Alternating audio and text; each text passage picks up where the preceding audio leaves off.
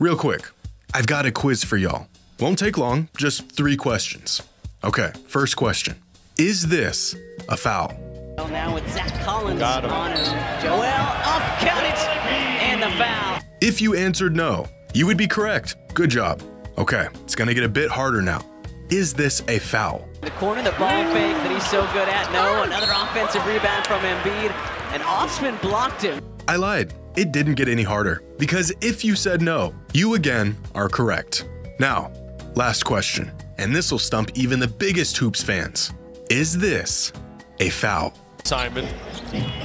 Reese Maxey over to Joel Embiid, who already dropped. And you got it right, because of course you did, because this is obviously not a foul. At least not to anyone who's played or watched or even been around basketball at any capacity in their life. And yet Joel Embiid continues to feast off of these phantom calls night after night. How is he doing this? Has he performed witchcraft on these refs? Does Embiid have dirt on Adam Silver? How is this a foul? Is Joel Embiid cheating the game? Or is he just using the rules to his advantage like countless other players before him?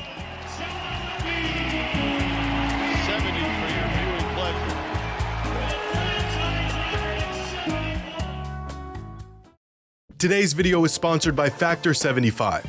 Factor is a gourmet meal kit service that makes hitting your nutritional goals easier than ever before by delivering fresh, never frozen, dietitian-approved meals right to your doorstep. Skip the grocery trips, the meal prepping, the cleanup, the hassle with Factor's pre-prepared meals that are ready to eat in just 2 minutes. Factor sweats the small stuff so you don't have to. Their registered dietitians work hand in hand with their kitchen to ensure every meal is made from scratch with nutritious ingredients. They've got keto meals, calorie-smart meals, vegan, and plant-based options, so you're not only cutting out the time it takes to prepare a meal, with Factor you're taking out all the guesswork that comes with grocery shopping and meal prepping. This week I went with a calorie-friendly meal plan. I got my meal, tossed it in the oven, and just 2 minutes later, your boy is ready to go. Head to factor75.com or click the link below and use code HIGHROLLER50 to get 50% off your first Factor box and free wellness shots for life. That's 2 free wellness shots from 3 available flavors for every order while you are an active subscriber. Sign up now at factor75.com. Do y'all remember back in the early 2000s when Shaquille O'Neal was so dominant that teams would just hack him on purpose to try to stop him? I mean, the strategy was genius. Throughout his prime, Shaq shot 76% from the field within 3 feet of the hoop. Send him to the line where he shot an abysmal 52%, and you've essentially found yourself an in-game cheat code. Every time a team fouled Shaq while he was deep in the paint, they saved themselves about a half a point. Foul him enough, and this half-point advantage starts to add up very quickly. And so this is exactly what teams did. From 2000 through 2002, the 3-year peak of Shaq's NBA career, he attempted 11.4 free throws a game, leading the league in free throw attempts every season by a wide margin. Over the past 3 seasons, Joel Embiid has averaged 11.8 free throw attempts per game. Let me say that again. Shaquille O'Neal lived in the paint and was getting sent to the line on purpose so much that the act of fouling him literally has its own name, and Joel Embiid somehow shoots more free throws than he did. Ladies and gentlemen, this shouldn't be possible, and yet it is. Throughout the last 45 years of modern NBA history, Embiid has more career free throw attempts per game than any other player, with now over 10 free throw attempts per game. The first player to climb over double digits since Wilt Chamberlain did it in the 60s. James Harden spent half a decade as the best scorer in the league and was almost disregarded throughout those 4 years because of his foul baiting and rule bending. And even he is all the way down here. But Embiid's knack for drawing fouls goes even further, because here are the most frequent free throw shooters in NBA history based on free throw attempts per 36 minutes. Here's LeBron, here's Jordan, here's James Harden, and way up here is Shaquille O'Neal. And here's Joel Embiid. This is outrageous. The foul merchant label Embiid has earned himself over the last few years, as harsh as it is, may just be the reality of his game. This season, Embiid has been on a tear, averaging the second most points per game in a season in modern NBA history, and being well on his way to winning back-to-back MVPs. It's been a historic season for the big man so far. His team is winning, he's putting up big numbers and historic performances. We should be celebrating Embiid right now, but we're not. The NBA community has collectively turned its back on Joel and rebuked his achievements this season because the man is cheating. Well, not really, but kind of. He isn't breaking any rules or anything. He's just breaking the sort of unwritten code laid in place for NBA players around the league. The antics, the gimmicks, the way he's drawing fouls and flopping all over the court has become so egregious that even 36 points a night has not spared him from criticism. Last week, Embiid had a monster performance against the Spurs where he dropped 70 points and 18 rebounds on 68% true shooting. According to the NBA's game score metric, Embiid's game ranks as the 4th best single game performance in modern NBA history. But instead of cheers and amazement, fans were left unimpressed, even repulsed by the clinic Embiid put on. All of this criticism stemming from one major issue people have with Embiid's game right now. Free throws, and more free throws. 70 points is mind-boggling, but if 30% of those points come from the line, and how you got to the line was suspect in the first place, does this performance still have any merit? Or is it just one big display of how a player has mastered the loopholes and gimmicks of the game we love?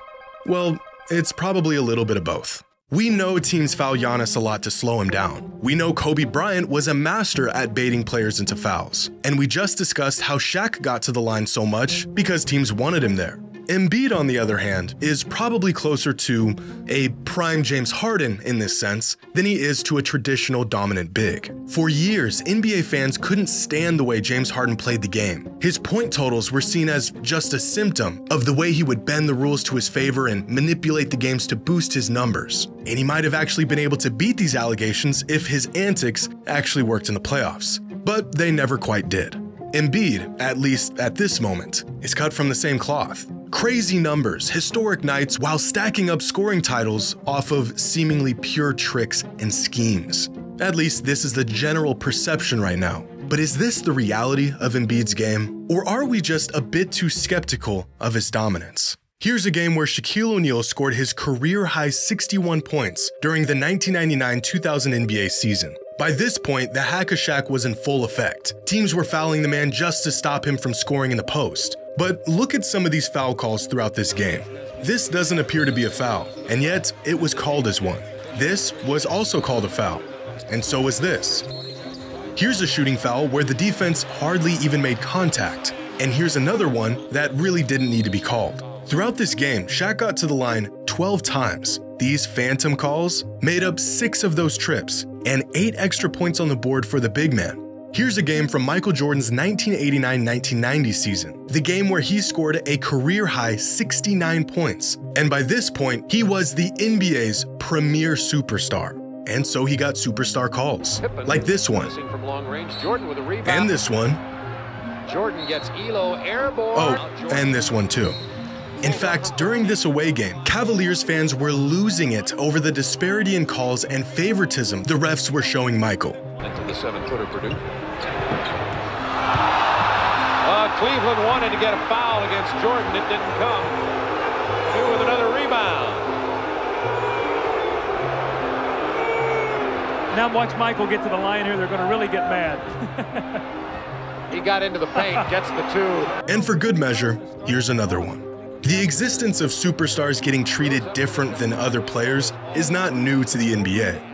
And I show you all of this to say that not only is Joel Embiid not the first player to use the rules to his advantage, but he's also not the first player to receive favorable superstar treatment. A few years ago, Peter Lee, a data analyst and NBA fan, wrote a great piece about the idea of superstar calls and the validity of their existence. Within his research, Peter collected all of the last 2-minute data from the NBA dating from 2015 to 2019 and put each type of foul within these reports into different categories. Incorrect calls, or calls made when there wasn't actually a foul, and incorrect no calls, which is when a player got fouled but no call was made. He then gave an advantage rate and a disadvantage rate by comparing the rates at which players received correct calls or incorrect calls, and if the call was in their favor or not. He then categorized every player in the league based on merit into 3 tiers: superstars, stars, and non-stars. Now, what makes this research next level is that last 2-minute data is the most objective method to review officiating in the NBA. Since its introduction in 2015, last 2-minute data documents every call made within the last 2 minutes of every game that is within 3 points. All of these calls are then reviewed and reported by a league operations team to determine the accuracy of each and every call. As Peter mentions in his article, they provide transparency to referee performance and the closest thing that we have to objective truth when it comes to the accuracy of a call or no call. And within his data, Peter tracked over 38,000 of these calls from nearly 2,000 games from 2015 to 2019.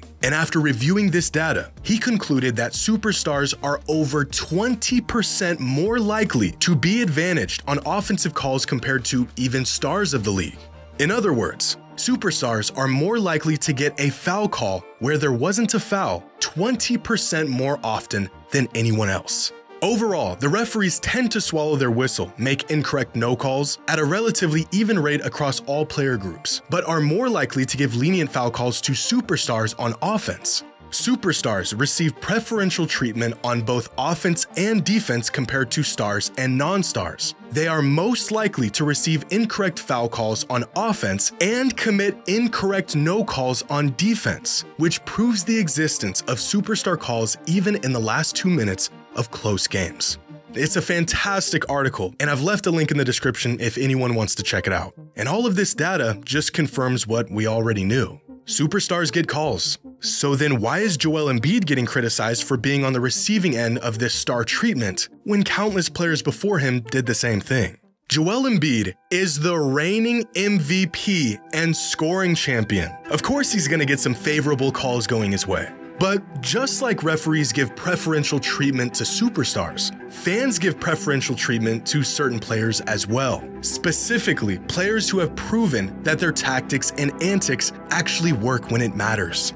36 points per game is no fluke. But when your production and efficiency plummet by nearly 25% in the postseason and your superpowers wear off when your team needs you most, all of a sudden that 36 a night feels a bit fraudulent. I feel like at this point in his career, Embiid's reputation precedes him. And right now, even above his incredible scoring abilities, his reputation is a choke artist. The man is a legit megastar, but it is still difficult to just look past his playoff blunders. You want to know if a player's playstyle is actually effective, if it's more than just a quick gimmick, if it works in the playoffs. And as great as he's been in the regular season, it's hard to look at Embiid's performances this year without the lens of skepticism because of his playoff lows. Right now, he exists within the same vein as players like Allen Iverson and James Harden. MVP caliber players, scoring fiends, and offensive juggernauts who continue to fall flat when it mattered most.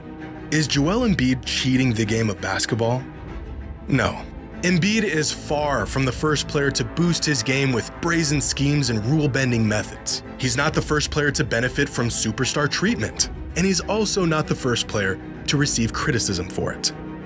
Hope you all enjoyed, and as always, until next time.